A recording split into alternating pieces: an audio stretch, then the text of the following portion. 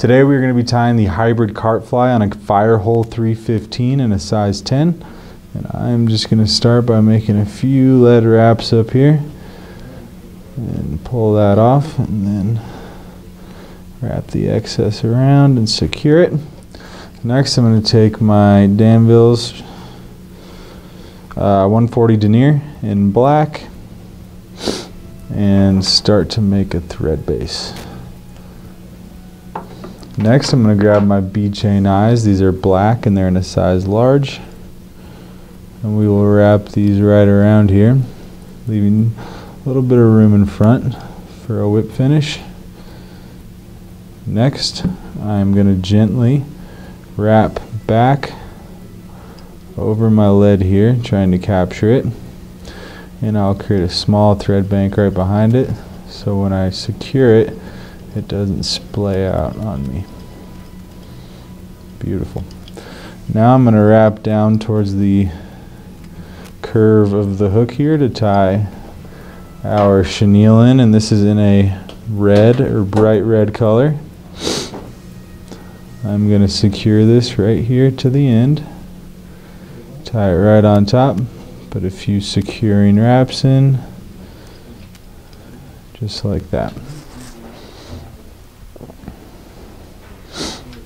So next we are going to make our dubbing loop here.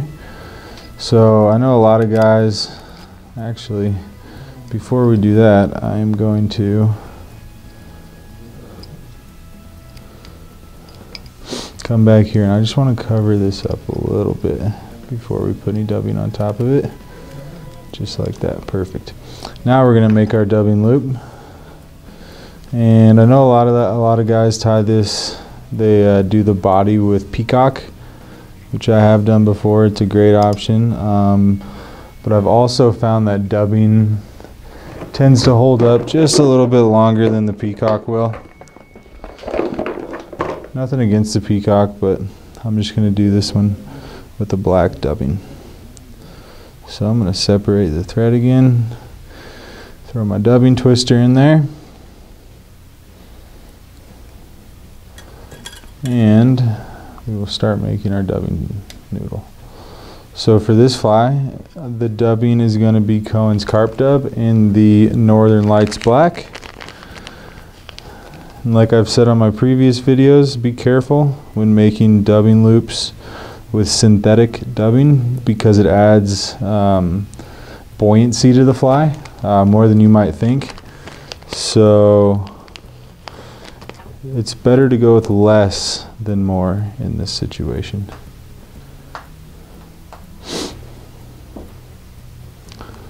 That should do it, and then I'll just give it a twist, let it catch up and twist on down. Spin it up, and then I'll take my dubbing brush and really make sure everybody's sticking out. We're going to make this nice and buggy. Perfect. Now I'm just going to wrap it around, and as I go forward I'm going to pull those fibers back as to try to trap as few as possible.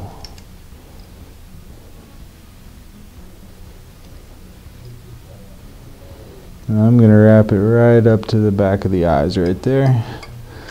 Grab my thread, finish with one more wrap. Capture the thread, put a few wraps down, and then we will nip the dubbing loop off. I'm going to readjust my hook here, and then I'll come back through with the dubbing brush and just lift all these fibers up, make it nice and buggy.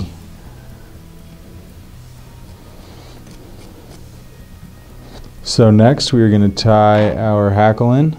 Just going to put it right on top here, and this is a India hen hackle, and then I'm going to, and it's an olive, forgot to mention, and I'll separate those fibers a bit, grab it with the hackle plier, and just work my way around it, trying to pull the fibers back as I wrap forward Tries to trap as few as possible. And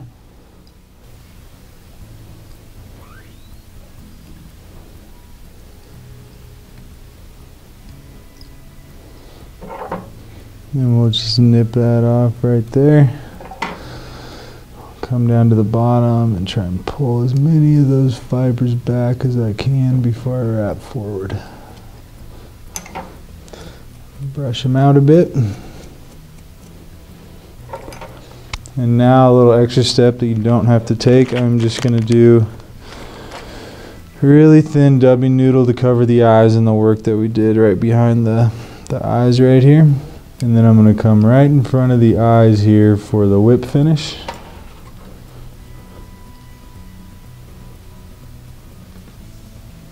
And there we have the carp hybrid.